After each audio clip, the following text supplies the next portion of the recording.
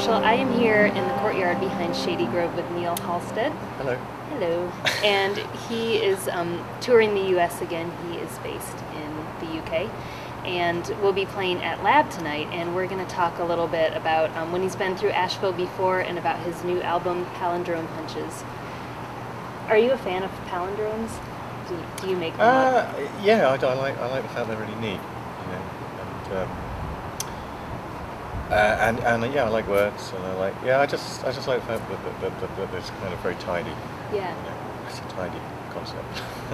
I've heard that some people with really overactive minds will lay awake at night and try to create palindromes. Yeah, I don't do that. I have an underactive mind. I don't think so. Your songs are so beautiful, and I've loved all three albums that you put out in your solo. Thank you very much.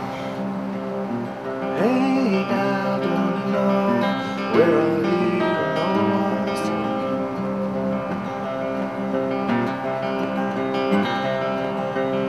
shaking like a leaf, your arms are across my body. I wondered if do you feel like there's a continuity, like a storyline or a thread that runs between all of them, or for you are they kind of each a record of where you were at that particular time? Yeah, I think more a record. I always think records kind of, like, for me, are always like, yeah, just these moments in time, you know, snapshots. And so I always tend to look at them that way, you know. And I suppose there's sometimes there's a similar mood to the songs. I think like this record's a lot darker than my last album. Possibly, I think I Might Engine, which was the album before this, was probably a lot more sort of whimsical. This kind of has a much more the night about it, I suppose. Yeah. There is a darkness to it, but there's also something that's very expansive, and I think it has to do with the relationship of the music and the way you use your voice in it. That's kind of dreamy and atmospheric, but it's also really telling a story. Yeah, I mean the instrumentation is probably kind of gives it that atmosphere, and you know, it's the first time we've done a record like a record with a band, you know, if you will, because the last two records were just kind of me like laying stuff on top of each other, and so yeah, the guys that played on the record really brought this kind of atmosphere with it, you know, and because it's violin and double bass and piano, and so they're quite serious instruments. So I stood over say still.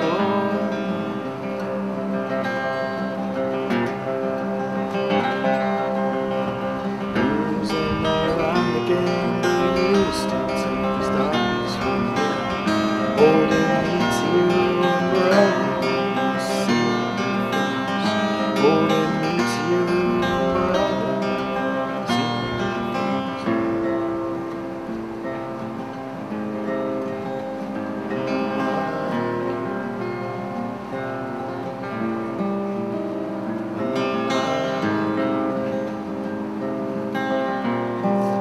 So we were talking a little bit before about 10 years ago, when after you put out Sleeping on Roads, that you came through the U.S. and you played Vincent's Ear, which in Asheville is kind of, now that it's gone, is kind of a thing of legend.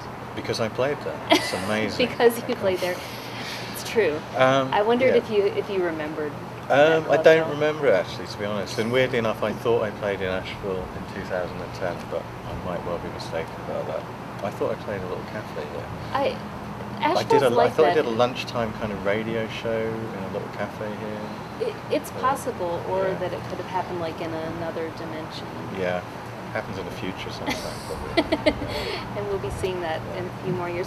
So I was also wondering why you do take a few years between albums. You put out 3 in 10 years. Yeah, not the most prolific, something like that. Yeah, but you know, life gets in the way, and Sure. yeah, I kind of feel like I'm always kind of doing stuff and working on songs, but you suddenly realise that it's been 3 or 4 years since you put a record out, and you're kind of like, oh. missed that boat again. You know, it's so I constantly feel like I'm kind of starting again. You know, because it's kind of like, you know, you come out and you're on tour and it's like, oh, okay, yeah, so you start again. But that's okay. Yeah. Well, I'm glad that you've put this one out. I've been really enjoying it, and I'm looking forward to the show tonight. Oh, cool. Well, I hope it's a good one. It will be. Thanks for talking. No, thank you. And a song